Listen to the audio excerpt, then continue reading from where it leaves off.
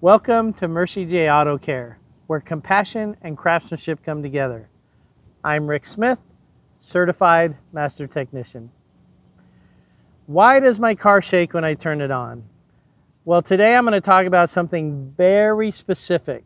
And what I mean is, when you first start your car, it runs rough for probably less than a minute, and then it smooths out. You may or may not have a check engine light on. Now, if the car continues to run rough, and especially if you do have a check engine light on, you probably have a misfire, and that's a different video, a different blog, and you can read or watch that on one of our other ones.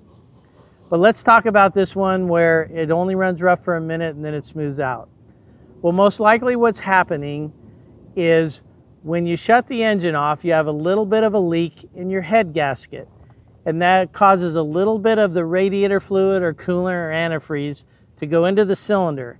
And so when you first start the car, that coolant in there puts out the fire, so it has a misfire. Now, you will likely be having to add some coolant, perhaps only a cup a week, but you will be having to add some. So that's what's causing this issue. Now, unfortunately, head gaskets are a pretty expensive job, and they take a lot of time.